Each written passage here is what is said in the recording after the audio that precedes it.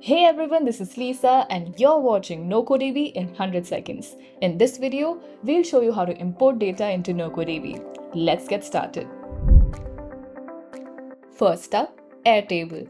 To import from Airtable, click Import Data, select Airtable Base and enter your Airtable personal access token and shared base URL. Click Import and NocoDB will fetch your data and create the tables for you.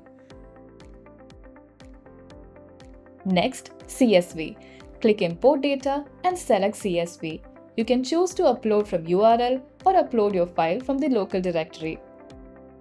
Confirm if the first record is the header, then rename the table and fields as required. Choose the fields you want to import and click Import. Your data will be instantly added to your NocoDB database. Now let's import JSON data. Just like before, click Import Data and select JSON. You can either upload your JSON file or use the JSON editor to add data. Ensure your JSON structure matches the desired table schema and click Import. Your data will be seamlessly imported. Lastly, Microsoft Excel. Rather than returning to the home screen, you can conveniently use the base context menu, click Import Data, select Excel, and upload your file.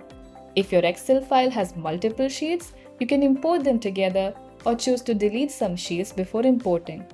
Then click Import and voila!